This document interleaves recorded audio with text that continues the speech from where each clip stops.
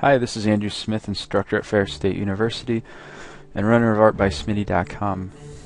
This is part 3 of the asset creation tutorial series regarding Autodesk 123D Catch software and our little treasure chest. So let's go into ZBrush and let's import our chest OBJ.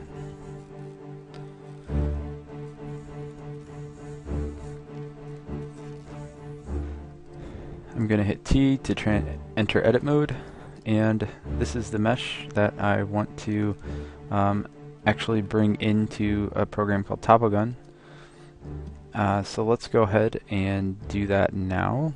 So I'm going to minimize ZBrush, and I'm going to minimize ZBrush and pull up Topogun. Topogun is used for retopologizing meshes. You could also use Maya's Retopo G, which I don't think is out yet, or 3D Coat, or Max graphite modeling tools. But I'm used to Topogun, so that's what we're going to use for this. Grab my OBJ, and it brings my file into scene. After loading my reference, there's a few hotkeys that you need to know in Topogun. One is C for create, and that allows me to create points, like so.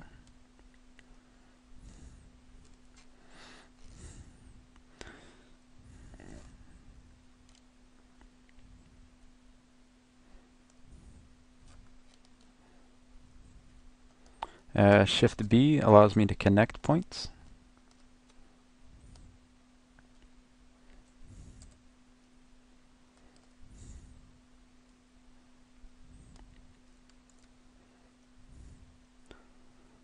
And T allows me to transform or move points. So when I'm retopologizing this mesh, notice that the reference mesh is awfully messy. And I can double click an edge to do an edge ring selection, and then I can come over here and hit connect, and it will automatically connect it. Let's go ahead and do that down. Move these guys down here.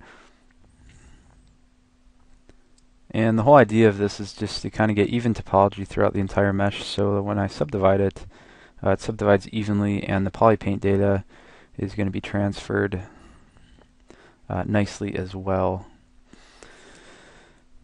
Okay, so those are the hotkeys for Topogun, and I'm just going to go ahead and probably speed this process up, and you can kind of see how I retopologize this.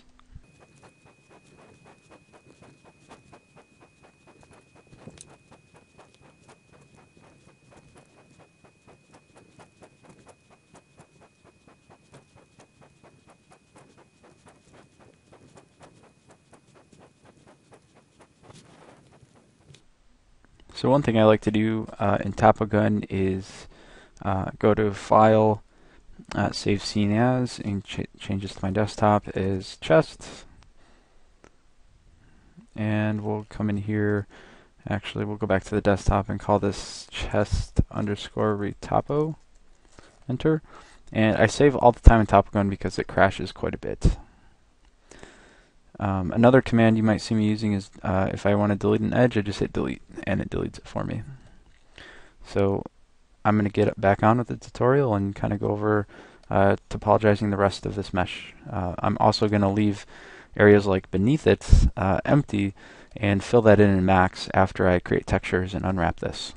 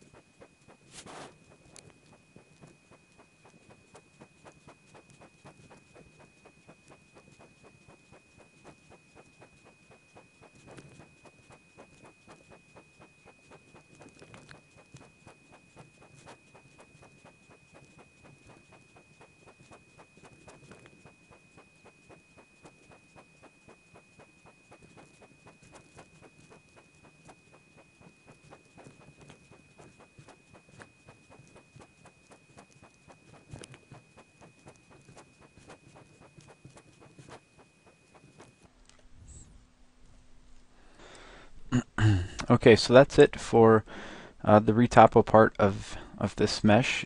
In TopoGun, if you ever want to see your mesh without the reference, you just say uncheck view reference, and now we can see our nicely retopologized mesh. This is the mesh we're going to project all of our details on, something we can then generate a game-ready mesh for. Much easier than the mesh we had before with a bunch of triangles and misplaced polygons, and with a much larger poly count.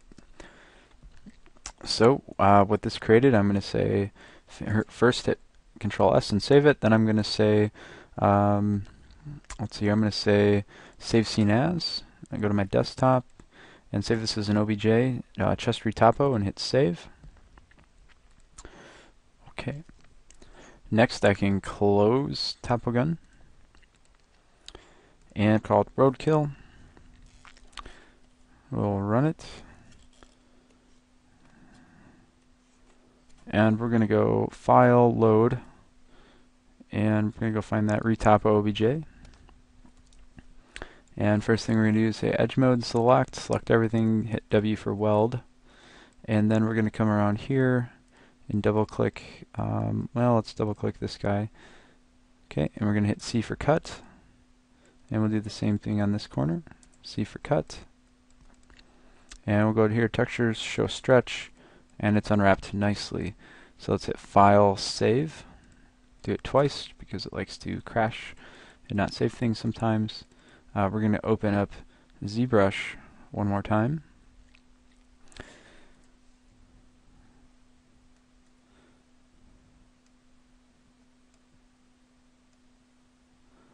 And we're going to move this into our screen. And now we can go and say Load Tool, Desktop, grab our chest, High Poly, or Chest Z tool. We'll draw that into our scene. Okay, and next we're going to do is go ahead and import the retopoed. That's been unwrapped.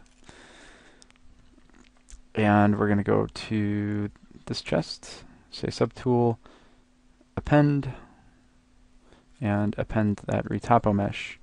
And now with this retopo mesh, we have to do the same thing. So come down here to Geometry, turn off Smooth, subdivide it till it's around 190 million or 1.9 million. Then we're going to come in here with the Inflate brush and start inflating some of these corners, making sure everything is going to project nicely.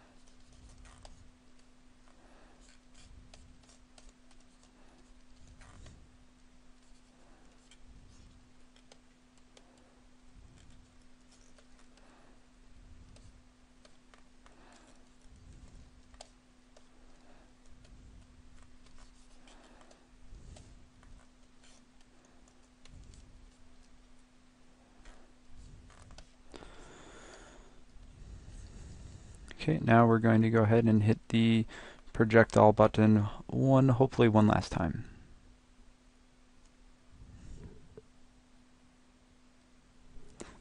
But we want to make sure that RGB mode is turned on. Okay, so now with RGB turned on, we can hide the original, and we're left with our retopologized mesh with all of the projected information. For the most part, everything looks pretty good, besides these guys down here, but we're not really going to worry about that right now. Everything else, for the most part, looks pretty good. And if I hit Shift D a few times, I can go down to my lowest subdivision level and view the wireframe. And now what we can do is we can come in here and go back up, turn off wireframe, and we can actually save this texture map out how we unwrapped it before. So let's go ahead and do that.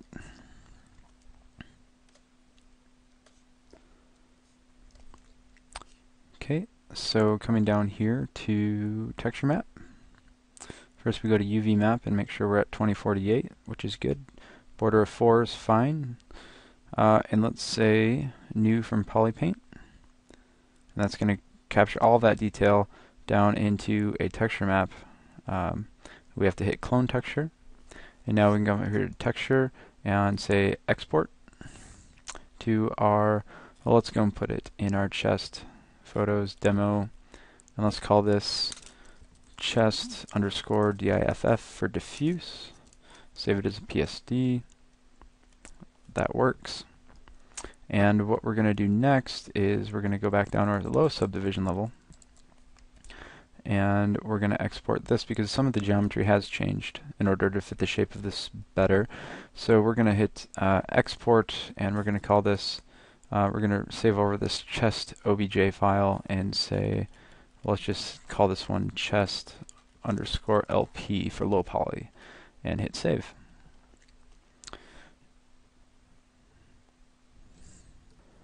So now I can open up 3D Studio Max and say File, Import, and I can go find that chest LP file,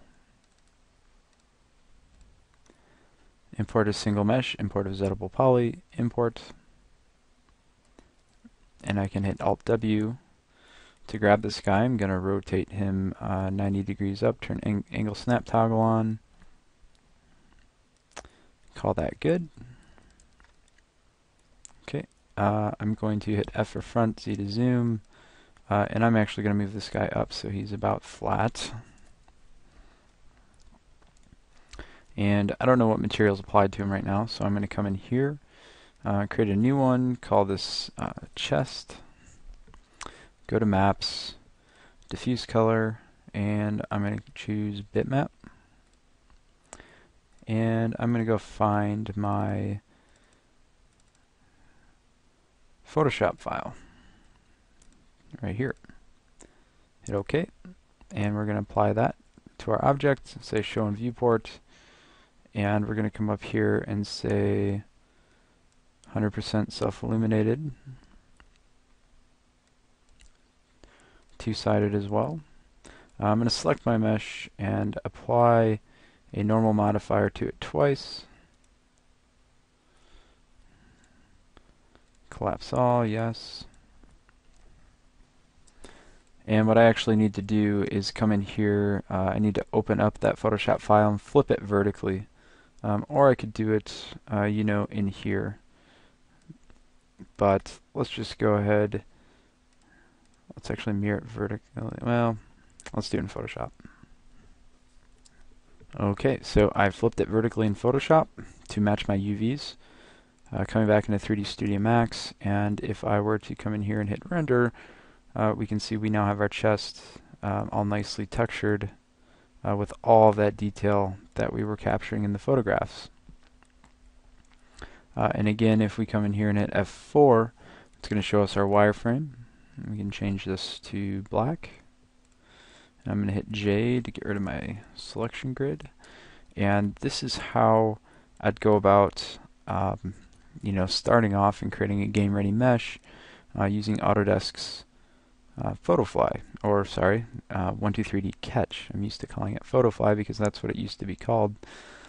And what we're going to do in the next part of this tutorial series is come in here in the bottom and finish creating this mesh, closing it off, adjusting these bottom areas that have been deformed slightly.